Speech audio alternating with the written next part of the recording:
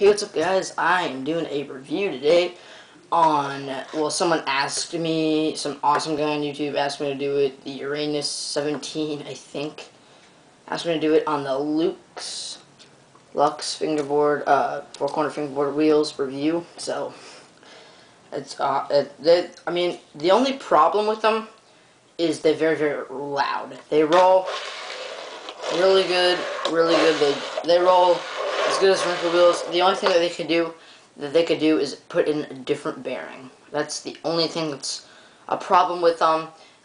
If you like that, or if you're listening to music, it won't matter to you. But if you're not, or something, and you're just like riding or something, I mean, it's like, listen, it's loud. I mean, they are pretty loud. When I got mine, they rolled. These wheels roll. They just stopped now. I'm not even kidding. When I got these wheels, they rolled for 3 minutes straight. And you could hear it. 3 minutes straight. That is insane. For $20, that is insane wheels. But, yeah. I don't use them that much just because of the grips the grip that's on here. I don't like Fusion grip that much. I like rip tape.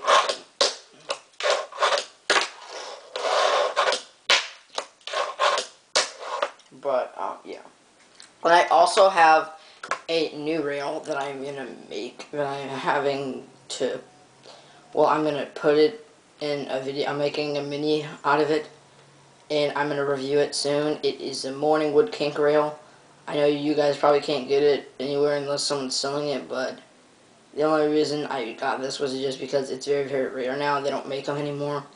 So I got this from my friend, Hunter1 Rich FB, and I'll put the link for his YouTube name below.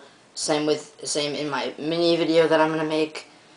That I have like something ridiculous. It's probably gonna be like 2 minutes, 3 minutes long. Pretty long video, but and then I'm also gonna review this product. Very, very good from Morningwood fingerboards. Nice welding, really nice. I'm not gonna give you a review right now, but it's really nice. If you ever have the chance to get a Morningwood, it is definitely worth it. Because soon, they're going to be, like, really expensive. Like, more expensive than Black River.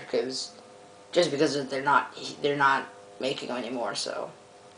Yeah, but if you can get one, I definitely recommend you getting one. Because it's not a bad buy at all. It's a very good buy. I'm serious. So, thanks for watching, guys. I give this thing a 4.5.